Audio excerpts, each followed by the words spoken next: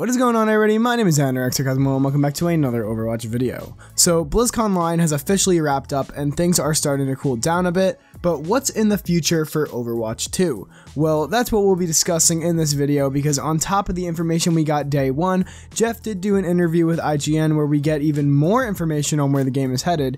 Now, getting onto the important stuff, just like one of my last videos on Overwatch 2, go watch that by the way, I do explain everything from BlizzCon and what's coming to Overwatch 2 from that panel. This is a pretty heavy topic because there is a lot of information here. So before I get started, a large percentage of you who watch are not subscribed, so if you do enjoy my videos and find yourself watching, then please consider hitting that subscribe button. That would mean the world to me. Also, I never really mentioned this, but I do have a Discord. The link is in the description. It's super fun to talk to everyone in it, so please join. We do special events and giveaways, and sometimes you'll even get to be in a video. For example, today I asked to see a bunch of people's pets, so here are some pictures of people's pets. Aww.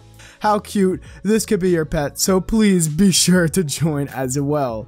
Enough blabbing now, let's get into the interview because there's a lot of stuff here that actually wasn't talked about during BlizzCon Line because we couldn't really ask questions because no one was there because it was a stream. So I'm super excited to see everything in this interview. So it starts off with IGN asking, or saying, I really enjoyed the presentation, there's a lot more new details about the game in there, and I went in expecting a lot to dig into. And Jeff said, I'm glad to hear that, we're really hoping that the players just see a lot of stuff, and I think there's a lot of Easter eggs in there too, not even deliberate, just stuff we overlooked, and well, we probably revealed something by mistake, because there's a lot of content in there, and yes, they did, spoiler alert. IGN, I'm going to start with a very obvious question that I feel we should just get out of the way.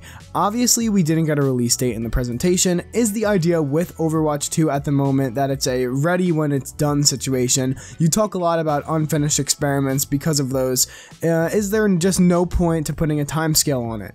Jeff said, yeah, I think in general that's how we usually operate at Blizzard. Not always. There have been cases where we've announced a date and then had to push it back, but generally we just don't want people getting too excited about a date unless we feel really confident, and I understand that because we saw that happen with last year's BlizzCon. Everyone just got super hyped and then we get disappointed when it takes a while to come out. So, and then he said, and the number one thing that we care about is the quality of the game. It's one of Blizzard's values. Have you been out on the Blizzard campus? And then he said, I haven't actually.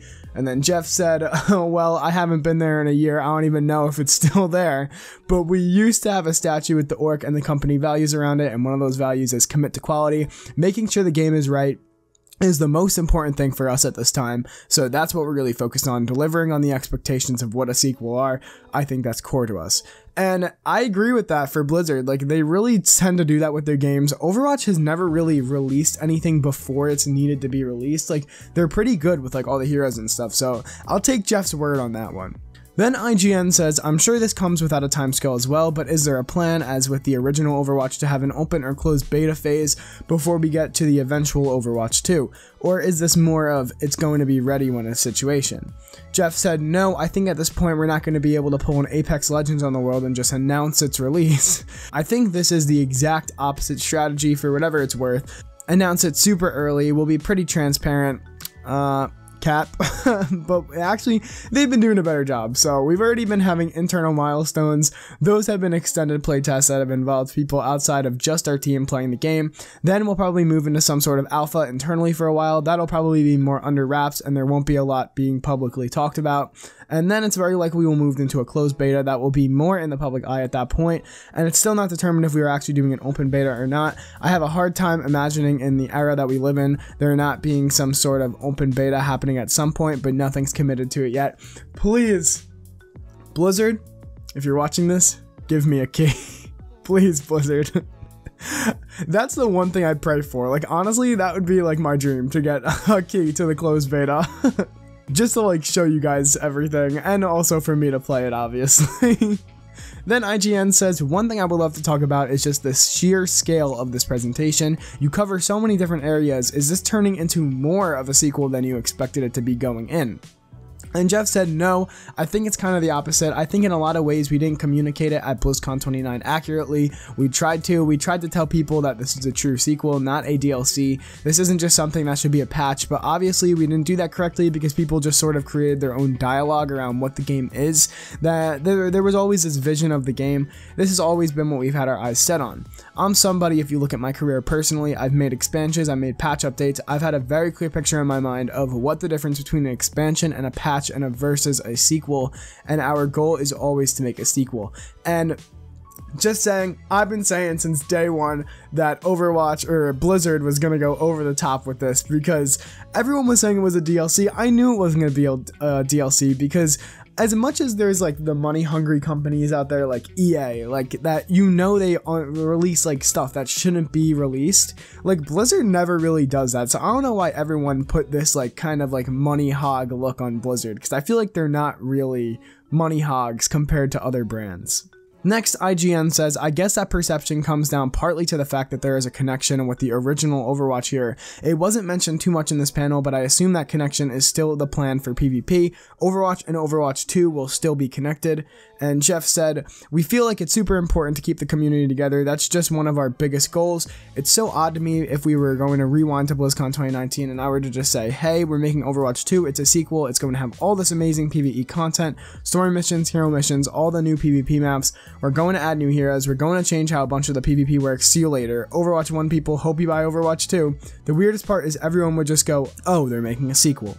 But the second you go, let's try and be a little bit cooler about what we do with the community, we actually get destroyed by that very community. It's something I hope in some ways influence people to think about how they want to be treated as a community.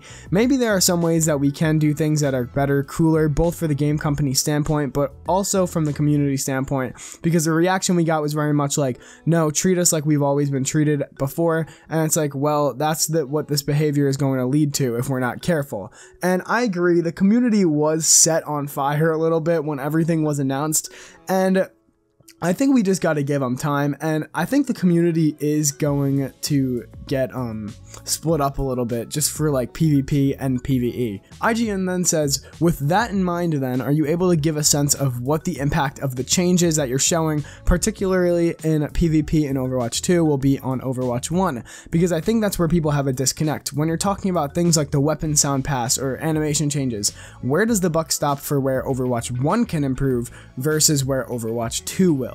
Jeff Kaplan says, I think there are going to be two types of changes to think about. One are purely technical changes, advancements in technology. If we update the system specs, the updated engine, those types of things will enable us to do things we can't do currently. That's one set of things. The second set of things is purely a psychological standpoint, a community's ability to accept and adapt to changes.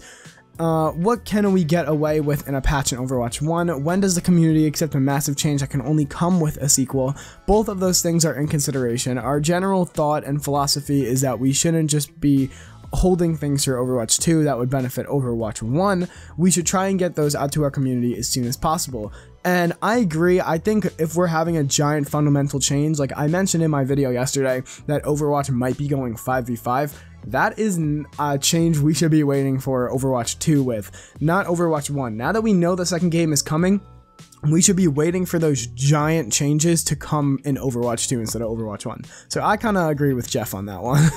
And you see that in content balance changes that we're doing are just general changes to the game. Recently, we added priority pass to improve queue times. It'd be easy to make an argument like, oh, we should just hold on to that and bolster the perception value in Overwatch 2 for stuff like that, but we feel like, no, this is something that there's no reason to wait for it. Let's just get it to our community as soon as possible. And once again, I agree with that. So there are certain things that are tied to Overwatch 2 either thematically, psychologically because of player change, technically because of engine improvements, and then there are other things that we just get that we think should get to Overwatch 1 community immediately, and we really take all of them on a case-by-case basis. It's a constant discussion of what should go in what branch, and let's make sure that we're serving players as much as possible. And like I said, I agree with that fully. These are like more bug fixes than content, and I know a lot of people have also said that the priority passes is not content, and I agree, it's not content, it's a bug fix for a problem with queue times. IGN then says, obviously there are changes that are coming to Overwatch 1 that will be part of the Overwatch 2 community. Is the plan still for those PvP audiences to be able to play with each other despite the fact that there may be differences between those two games? Jeff says, yes, the plan is really to have two PvP audiences converge, or I guess a better way to say that there would be one PvP audience, they're just enjoying the PvP experience. IGN then says, but will those still be within single console families, or is there any plan for cross-platform play? Could an Overwatch 2 PvP player on PS5 play with an Xbox One Overwatch 1 PvP player? Is there any movement on that? Jeff says, we are extremely supportive and excited about the concept of crossplay. We love it in other games in general. Our thought is any system the game can adequately run on, and any way that people can play with their friends, even just for reasons of improving the matchmaking experience. We're very excited about those ideas, and we don't have anything officially to announce or talk in detail about anything today, but in general, the team's stance is that crossplay is exciting. We are interested in exploring it, and if we can overcome the hurdles, we would love to see a feature like that being brought to our players one day. Now, this worries me a little bit to a point. I think PvE crossplay, PvE, not PvP, PvE crossplay would work extremely well.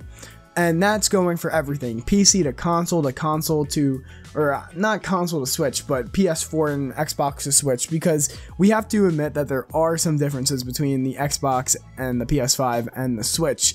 The Switch is just... Overwatch doesn't run as well on the Switch as it can on a PS5 or Xbox, and I'm pretty sure everyone knows that. And PC players would not fit in well with console players in PvP, but I think for PvE, I think this would work really well, and I think it's going to be a very important part of Overwatch 2, honestly. So my opinion on crossplay is that I think we do need it, but maybe not for PvP, because that might not go too well. I mean, Xbox and PS5 should be able to like converse with each other, but definitely not PC and like console, because there's just such a big skill gap there. And then IGN says, in terms of the stuff that's going to be in Overwatch 2, I don't think I'd quite grasp how expansive you're aiming to make the hero missions mode. I think it's Aaron Keller in the video that says he wants there to be hundreds of missions and for people to come back night after night to play them. Are you approaching this with a daily challenge approach?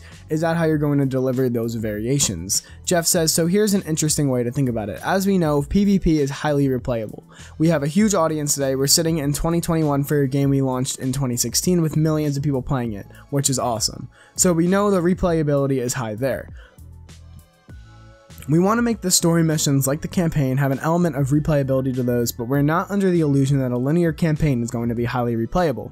And that we showed at BlizzCon 2019 that Rio mission, and a lot of people are like, oh, I don't see how I'm going to play that for thousands of hours. And we're like, yeah, I don't think you are going to play that for thousands of hours. That's not the goal.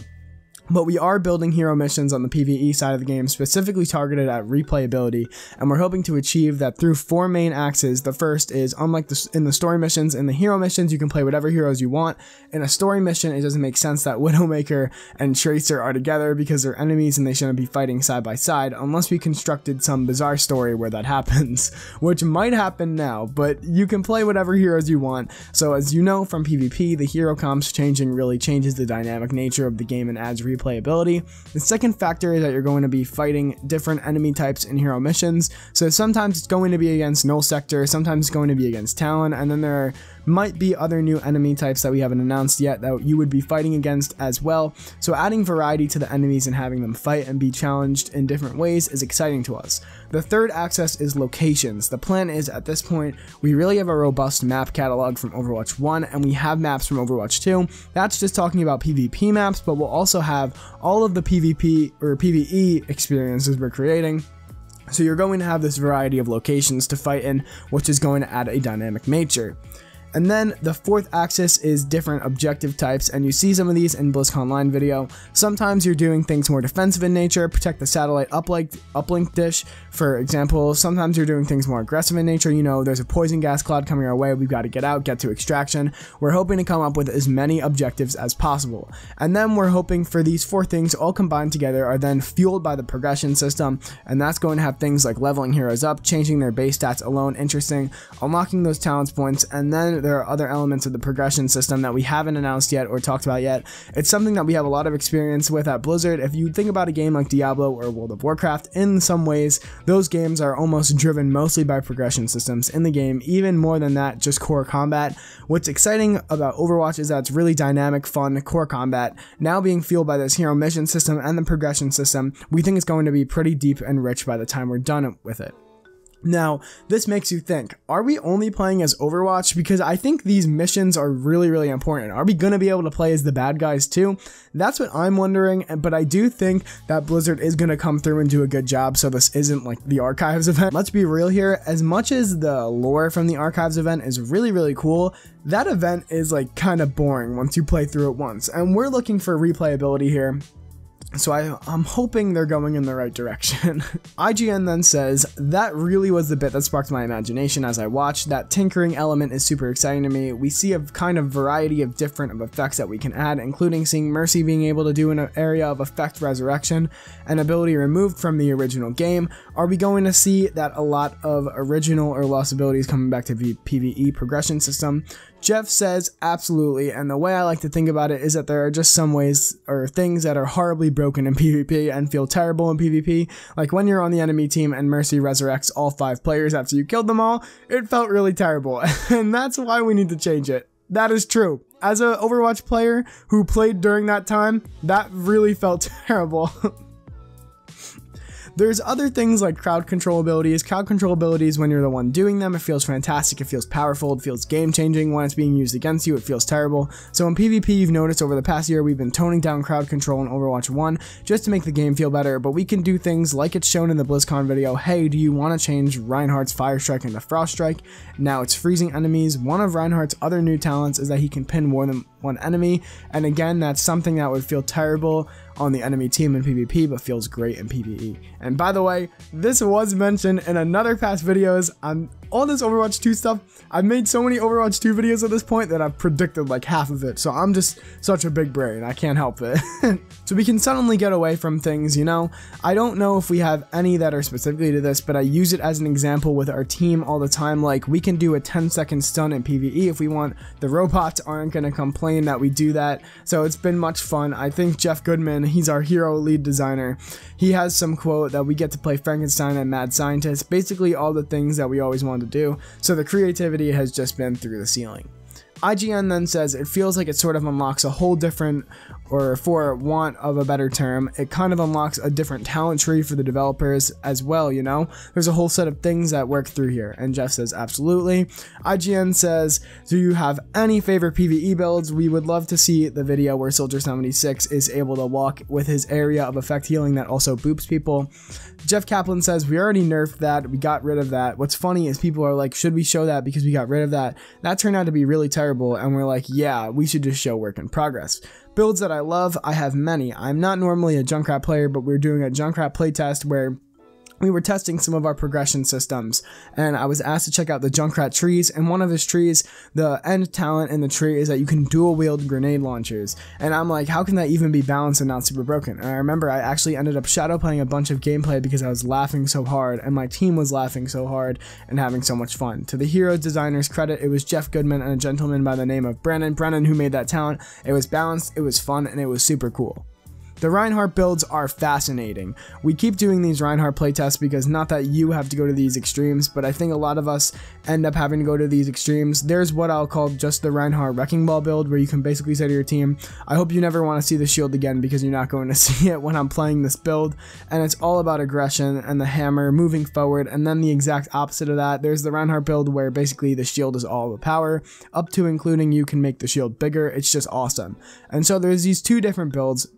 One is like you're never going to see the shield, and the other is expect to see nothing but the shield. It's really less player creativity, and the player playstyle preference dictate how they want to play the hero, which is pretty fun in my opinion. And I think this is important, not just for PvE, but for PvP too. Giving these heroes new fresh abilities if they need to, if it's broken, and now is the time, since we're getting the new game, and like I said, these fundamental changes that just have been broken with the game, that have never been able to be fixed with just a patch. This is what we need.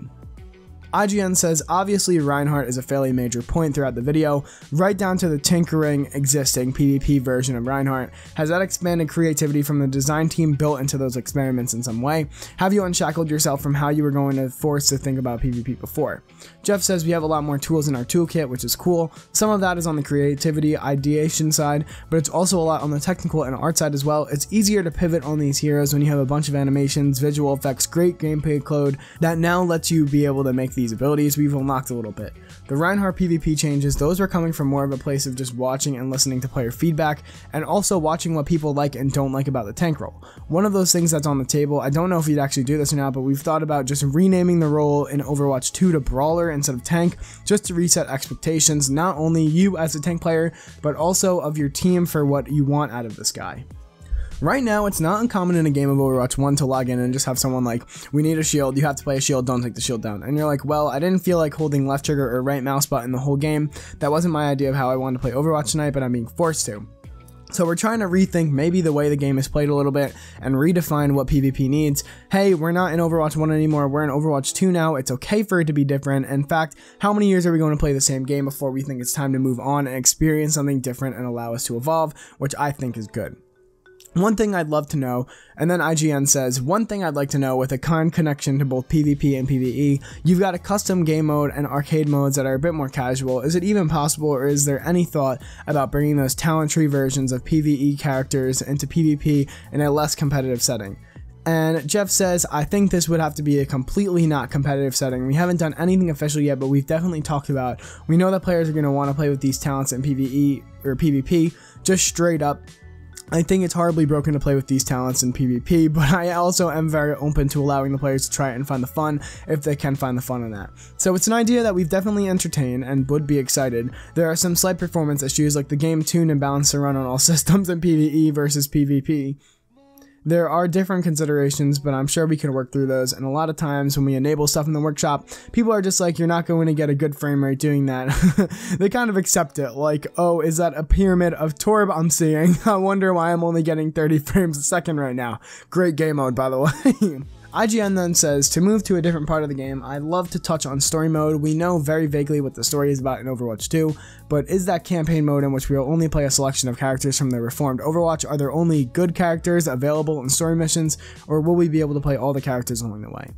Jeff Kaplan says, in the story missions, currently the plan is that some of the story missions are a mandated set of 4 characters. That was like our Rio demo at BlizzCon 2019.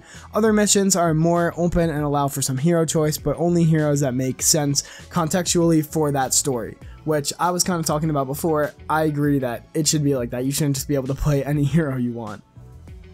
It is unlikely that we will have a cohesive campaign that contextually incorporates all 32 of the existing known heroes, and that there are some edge cases like Hanzo or Wrecking Ball. How do they fit in? Why would it make sense for them to be on a mission with Overwatch? But I'm hoping to incorporate as many heroes as possible in the story missions. That's been one of our goals, but whether we get to all 32, plus the new Overwatch 2 heroes, it's unlikely that we'll hit 100% completion before that. IGN then says, and will we be able to play story missions solo or offline, or is this still definitely an online team game in that regard? Jeff Kaplan says, I'll give you a weird answer. It's kind of both. It is definitely an online cooperative story experience. That's what we think is cool and unique and innovative about it. You don't traditionally play story or campaign games with other people, and we think that's going to make it feel very distinctly Overwatch or Overwatch 2. With that said, we are working on friendly AI, and if we can get to a point that we're satisfied with, we're okay with the AI existing in some cases. An easy example is if someone goes link dead or something, we don't want to ruin the experience for the other 3 players. Perhaps we just let you play with AI, but that's not officially decided yet, and there are a lot of technical hurdles for us to get over, so we're working on the friendly AI. I don't know if we will get to that point where it's good enough that we think you would have a great experience playing just by yourself, but we're definitely open to it, and that's something we're going to push on throughout the development of the game. IGN says, obviously the timeline is off the table at the moment, but is there a sense of when people might hear about more Overwatch 2? And I'm very excited about Jeff's answer here, because Jeff says, yeah, our plan is very different now. When we announced Overwatch 2, we were going to explicit with the audience. I don't know if everyone remembered this, but we literally said we're going dark, and we said that we're going to talk about this at the next BlizzCon. I think part of what happened was the pandemic situation. In fact, there wasn't a BlizzCon in November 2020, and things got kind of pushed off till February, but we were very explicit, like, hey, we're not going to talk about this. Hey, we're not talking after this BlizzCon, and we just need to focus on the game. Our strategy for after BlizzCon in February February is to be more communicative. I don't know if I can officially commit to monthly updates on Overwatch 2, but we definitely want to be more communicative, and our plan is to not go dark for an extended period of time. In fact, we were discussing as recently as yesterday the opportunity of there being more cool stuff we could talk about in March or April to keep the community updated and to keep people going. So it's very front and center in our mind to communicate more. We also want to be careful. I think there is a right time to get the audience hyped and build to launch. And there's also a time where it's like, hey, that was kind of not cool of you because it was too early and we're not ready to have this yet. So I think we want to be very transparent with people. I'm really glad that the discussion happened of, hey, don't expect Overwatch 2 or Diablo 4 this year, because I think that helps set people's expectations. So if we do say something in March or April, they're not like, oh my god, that means we're beta in May and then release in June. It's like, no, it's out there and that's not happening, so let's get our expectations aligned. But we definitely want more communicative and more transparent with the development of Overwatch 2 as we get into closing out of the game. Now, yeah, that's a little disappointing. Kind of confirms that Overwatch 2 really isn't coming out this year. But it's good that BlizzCon allows Jeff and the devs to now be able to talk about Overwatch more now that they're not holding everything for BlizzCon. I'm super excited for this, and he said he can't commit to monthly updates yet, but hopefully we see that a little bit in the future, because I would love to see something like that. What do you guys think of this whole interview? I personally enjoyed it a lot, and I think it's going to be super good, talking about like all this stuff and maybe monthly updates like Jeff said. Let me know in the comments below what you guys think. If you guys enjoyed the video, please drop a like. It helps the channel out a lot. And if you want more gaming content and news, hit that subscribe button and that bell so you can see all my videos when they first come out. Also, if you want a shout out at the end of the video, leave a comment and you can get picked for that. Thank you all very much for watching, and I'll see you guys in the next one.